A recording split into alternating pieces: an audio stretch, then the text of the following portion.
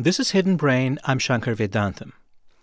In the early 1980s, a couple of researchers wrote an article in The Atlantic that would have far-reaching consequences.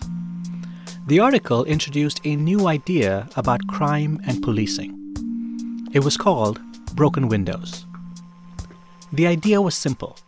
A broken window is a sign of a neglected community. And a neglected community is a place where crime can thrive. The researchers said if police could fix the small problems, the big ones would disappear. So the broken windows theory was this magical solution that basically everybody could like. It quickly became seen as a panacea for crime.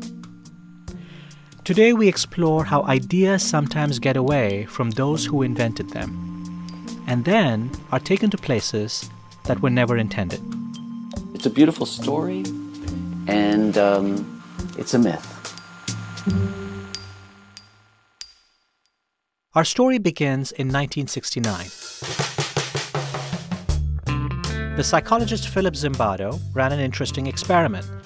He abandoned two cars on the street, one in a mostly poor, crime-ridden section of the Bronx in New York City, and the other in an affluent neighborhood in Palo Alto, California.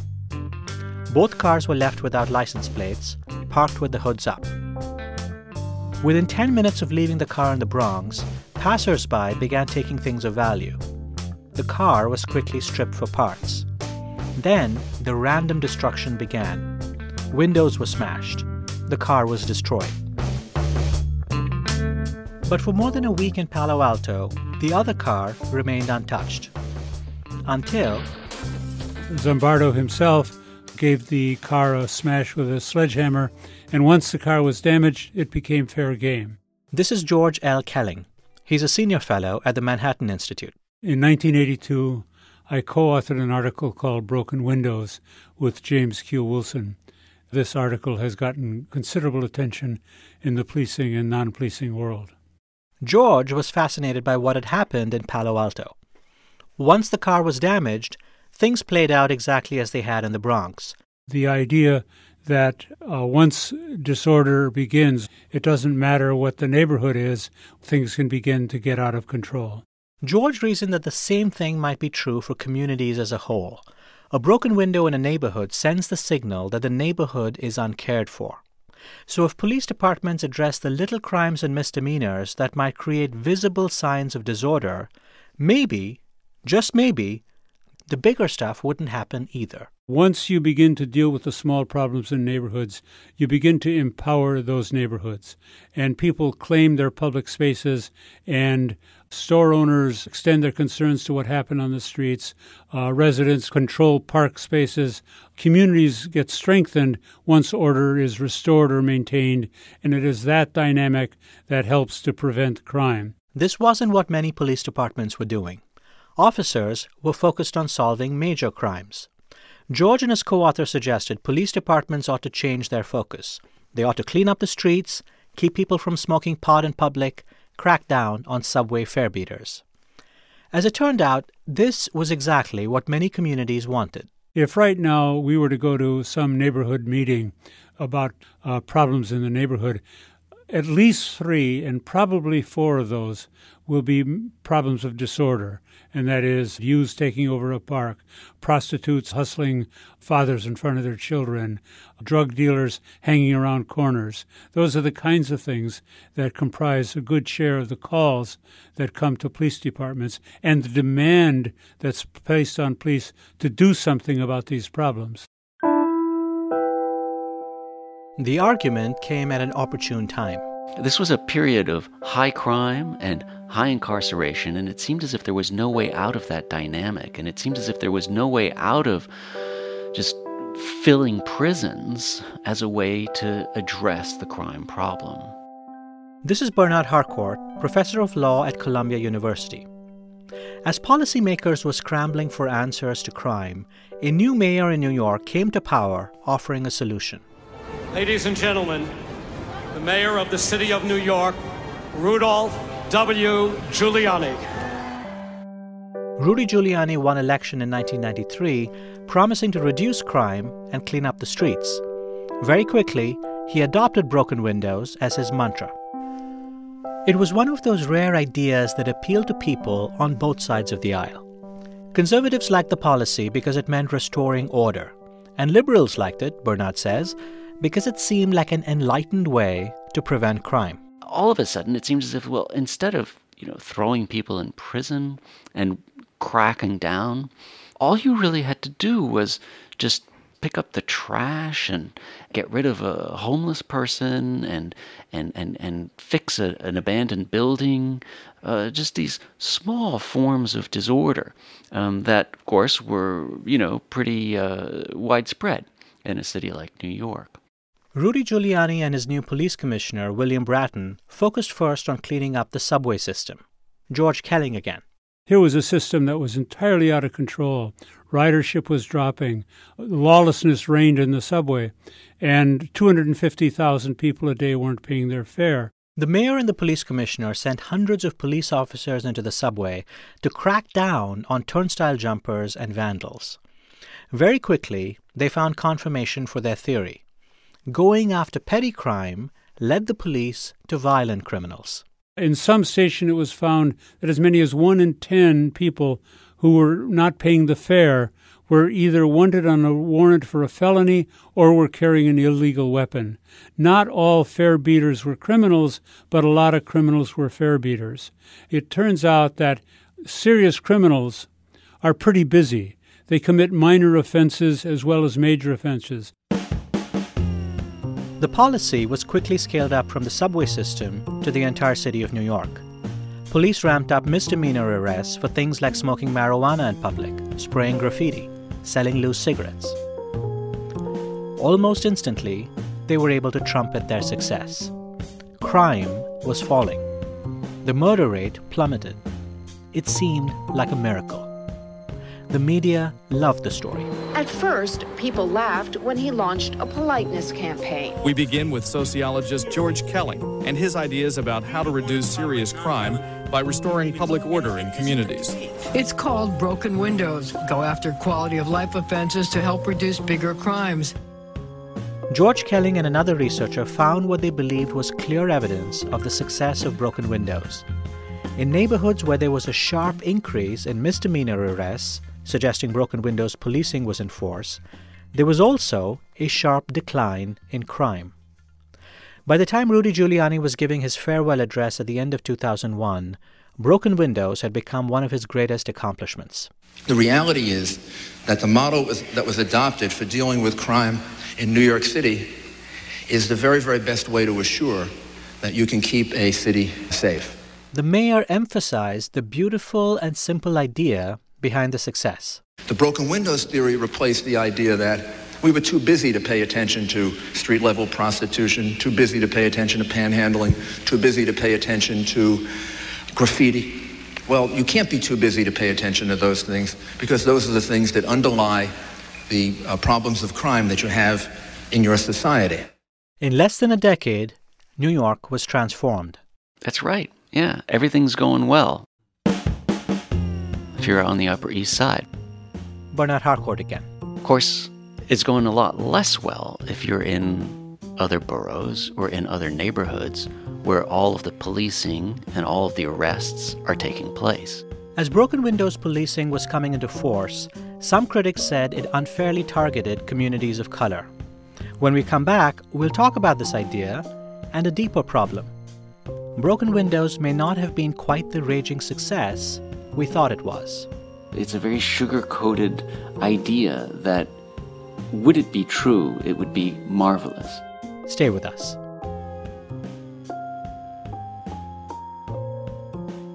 Support for this podcast and the following message come from Koch Industries.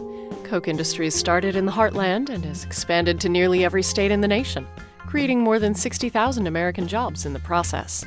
While you may not always see the company's name on the products you use, Koch helps make better food, clothing, shelter, technologies, and other necessities that benefit millions, continuing to build on its innovations to help people across the country and around the world. Learn more at wearekoch.com. Support also comes from Little Passports. Give your child the gift of adventure with a subscription to Little Passports. Explore a new country like Brazil or Japan every month as packages arrive filled with letters, souvenirs, activities, and more. All of the Little Passports monthly subscriptions make learning fun with lots of hands-on activities. There's an option for kids of all ages, including a new science series. Learn more at littlepassports.com/brain for a peek inside the packages and holiday deals. Hi, podcast listeners. I'm Tara Boyle, the supervising producer of Hidden Brain, encouraging you to check out the NPR One app. NPR One finds you the very best from public radio and beyond.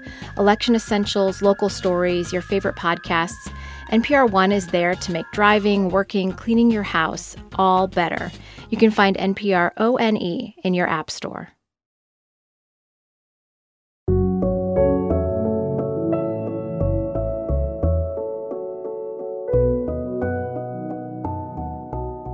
The rise of broken windows policing and the dramatic fall in crime made for a beautiful story.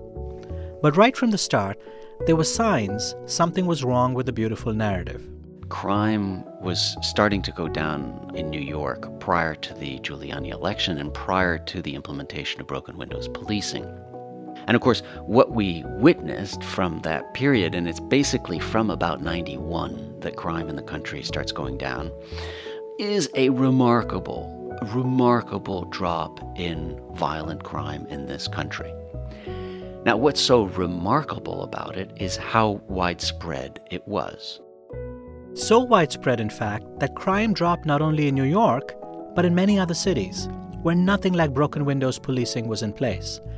In fact, crime even fell in parts of the country where police departments were mired in corruption scandals and largely seen as dysfunctional.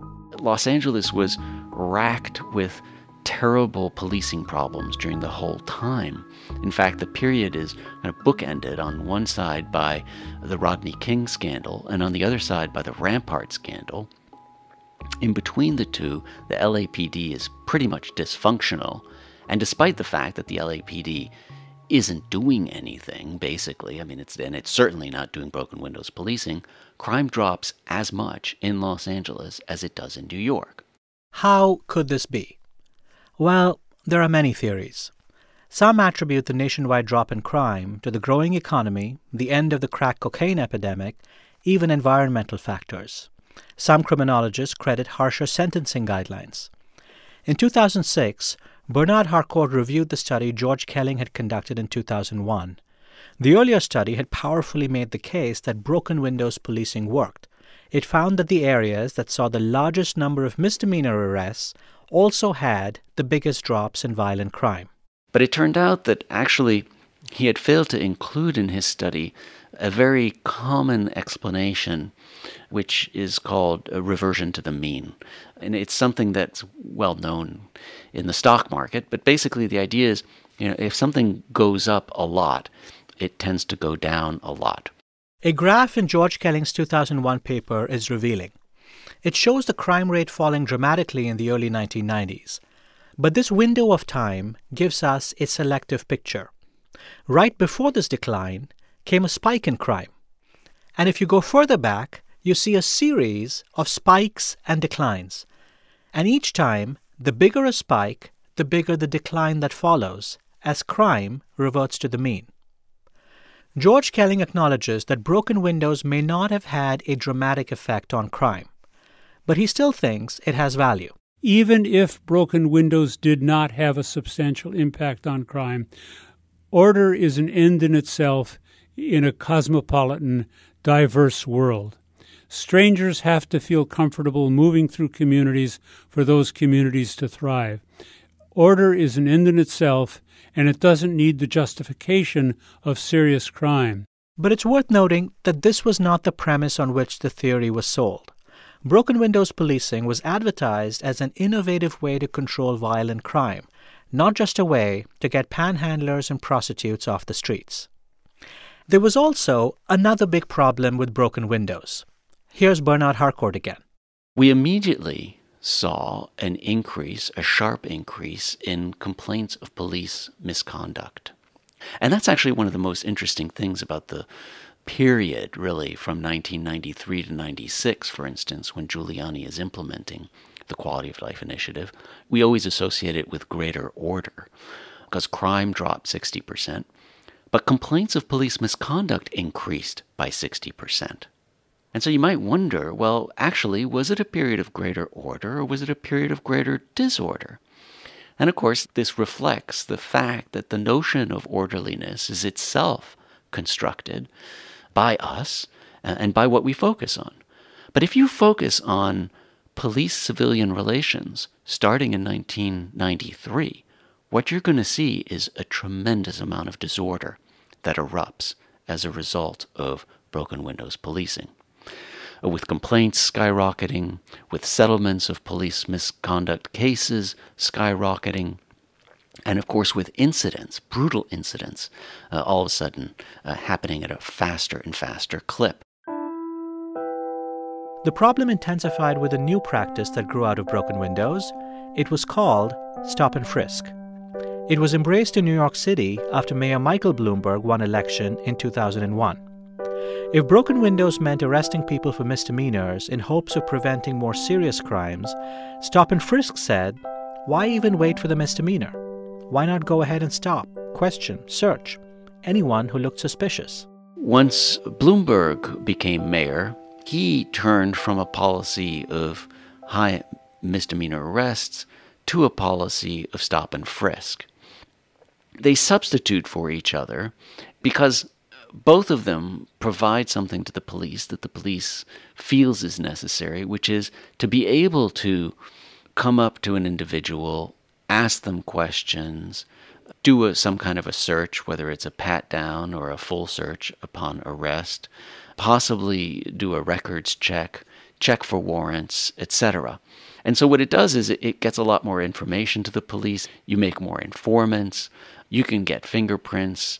And those things are, from a policing perspective, those things are always going to be useful. There were high-profile cases where misdemeanor arrests or stopping and questioning did lead to information that helped solve much more serious crimes, even homicides. But there were many, many more cases where the police stops turned up nothing. In 2008, police made nearly 250,000 stops in New York for what they called furtive movements. The police did find guns during these stops, but the numbers might surprise you. Only 1/15 of 1% turned up a gun. Even more problematic, in order to be able to go after disorder, you have to be able to define it. Is it a trash bag covering a broken window? Teenagers on a street corner playing music too loudly? In Chicago, the researchers Robert Sampson and Stephen Raudenbush analyzed what makes people perceive social disorder. They found that if two neighborhoods had exactly the same amount of graffiti and litter and loitering, people saw more disorder, more broken windows, in neighborhoods with more African Americans. It was, I think, a Wednesday or a Thursday night. I was coming home from dinner with a friend. This is Jamal Johnson. He's African American, 40 years old. I'd noticed an increased police presence in the neighborhood because after we'd had dinner, we literally came across something like 9 or 10 different cops in about a 3-block radius. Jamal was walking with his friend, but eventually the two split off.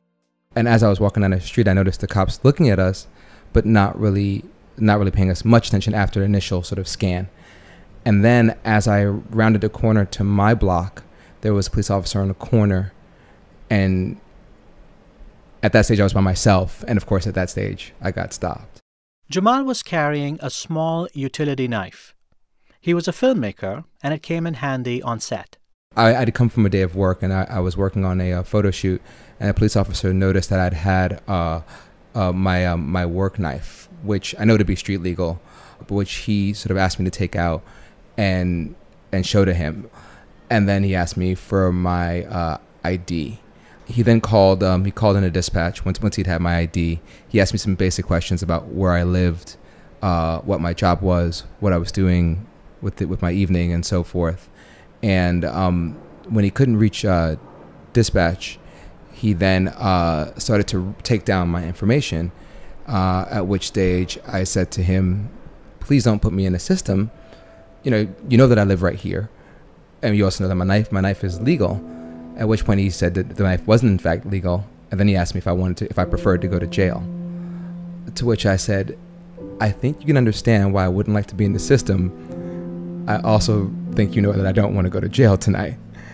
At which point he said, well, don't give me a hard time. My response was, excuse me, sir. I certainly didn't mean to do that. Thank you.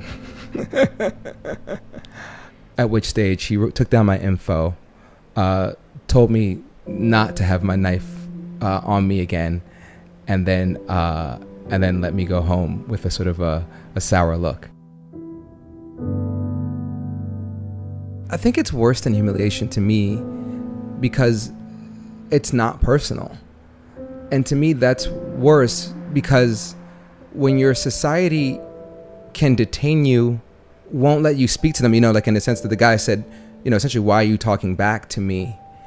When that becomes your relationship with your society, that means that your life or at the very least, like your livelihood, like you getting to and from work, is at question.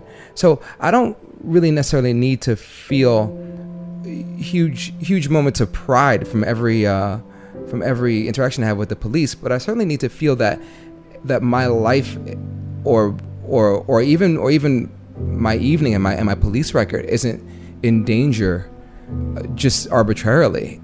So that feeling of an impersonal, not friendly government standing over you is pretty terrible.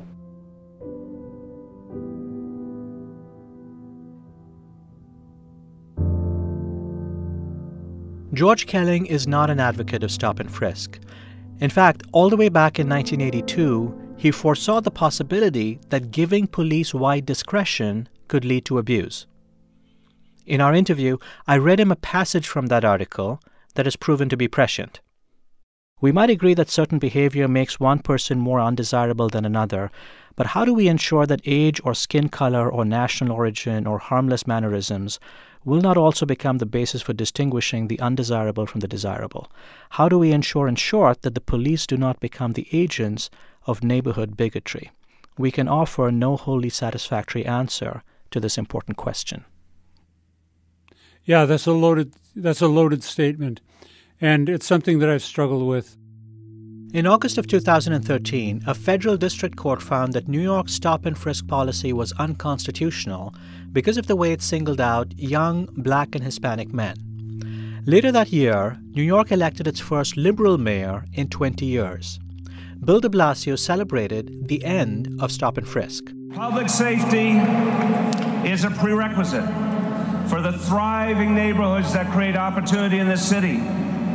And so is respect for civil liberties. We're all hungry for an approach that acknowledges we are stronger and safer as a city when police and residents work hand in hand. But he did not do away with broken windows. In fact, he reappointed Rudy Giuliani's police commissioner, Bill Bratton. It is a great day for New York City because I am proud to announce that I am appointing Bill Bratton as the next police commissioner of the city of New York. Just 7 months after taking over again as the head of New York's police department, Bill Bratton's use of broken windows tactics came under fresh scrutiny. I'm minding my business. Please just leave me alone. I told you the last time. Please just leave me alone. In this video, shot on a bystander's cell phone on a sunny July day in New York City in 2014, a man is standing on the sidewalk between two police officers.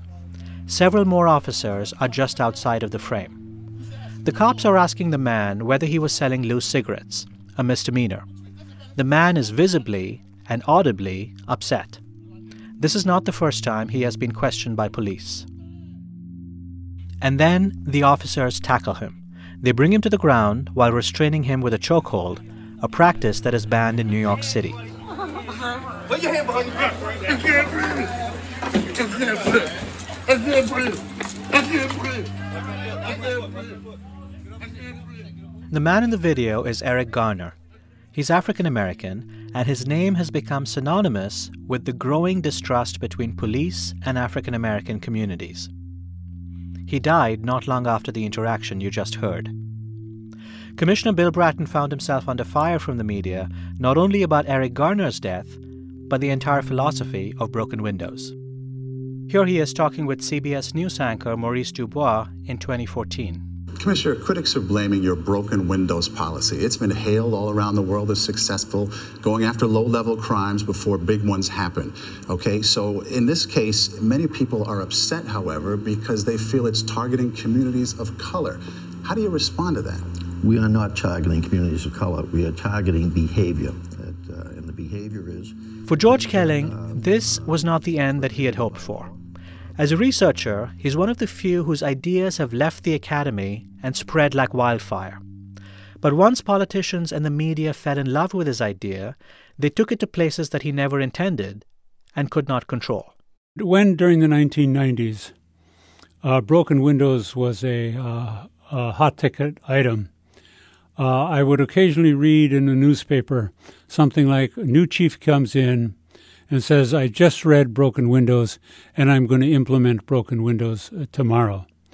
I won't repeat the magic words that go through my mind because we're on the air, but I would listen to that with dismay.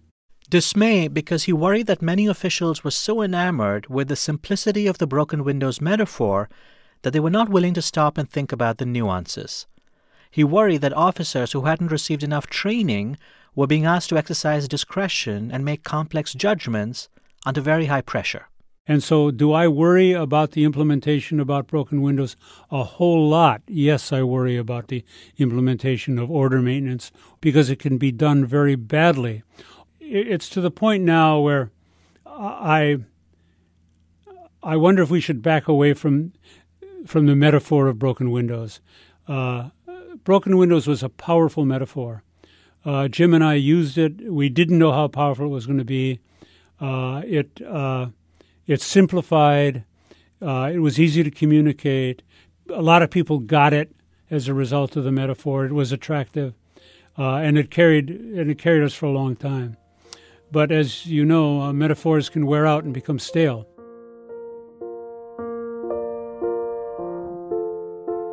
These days, the consensus among social scientists is that broken windows likely did have modest effects on crime, but few believe it caused the 60 or 70% decline in violent crime that it's often credited with. Despite all the evidence, broken windows continues to be popular. Bernard Harcourt says there's a reason for that. It's a simple story that people can latch onto and that then is a lot more pleasant to live with than the complexities of life. The fact is that crime dropped in America dramatically from the 1990s, and that there aren't really good, clean, nationwide explanations for it. The story of broken windows is a story of our fascination with easy fixes and seductive theories. Once an idea like that takes hold, it's nearly impossible to get the genie back in the bottle.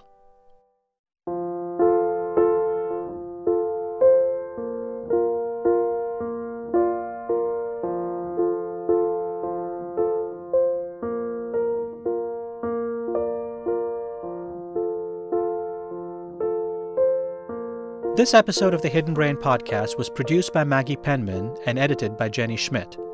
Our staff includes Renee Klahr, and our supervising producer is Tara Boyle. Our unsung hero this week is Jenna Weiss-Berman. She's a producer who used to work at NPR, and she played an important role in getting the Hidden Brain podcast off the ground. Jenna contributed a lot of reporting to this episode. For more Hidden Brain, you can follow us on Facebook and Twitter and listen to my stories on your local public radio station. If you like this episode, please write a review. It helps other people find the show. I'm Shankar Vedantam, and this is NPR.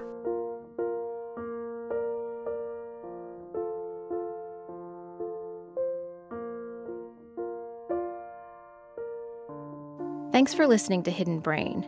If you're looking for something else to put in your queue, check out the Car Talk podcast with Click and Clack, the Tappet brothers. You'll find car advice, tips, and troubleshooting in between the laughter and snorts. That's Car Talk, now on the NPR One app and at npr.org/podcasts.